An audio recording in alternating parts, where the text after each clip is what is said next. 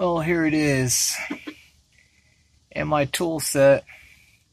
Someone stole my 13th. I've got a 13 that's on both ends, but it's missing. Found my 12-13. So there's the correct size. This is a Ford, and the brakes. Well, I don't want to twist on it too much with this. I need a flare nut. It needs to be 13 millimeter. I wasted my money. I bought a brand new set to work on this Ford. This is from Pep Boys. It's called Duramax. With the brake line. All of these. I mean, there's the 9/16 and 1/2 inch right there. That's the same problem I just ran into with this kit.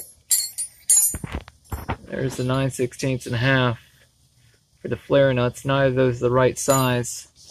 The correct size is 13. Here's my 12, 15.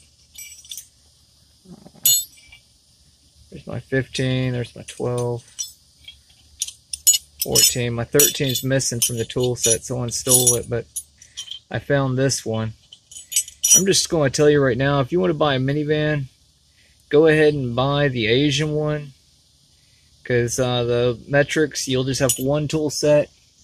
I went and bought all this and this, thinking I would have to grab both the top and the bottom nut, and I got the wrong size. I'm going back to Pep Boys and exchanging this for the metric set instead of SAE, and this, hopefully, Northern Tools will let me exchange this. I didn't get to use it because the damn stuff doesn't fit. I mean, 9/16, 1/2 inch, and it does not fit on my 4 brake lines. I mean,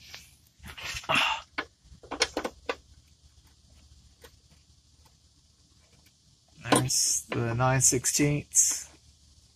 Say chrome vanadium, but like vandalize a man's ego.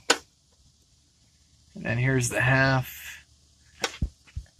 I tried pushing it on there, or hammering it on there.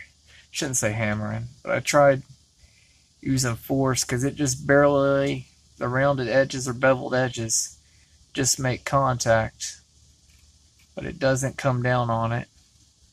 Still sitting up really high on it. So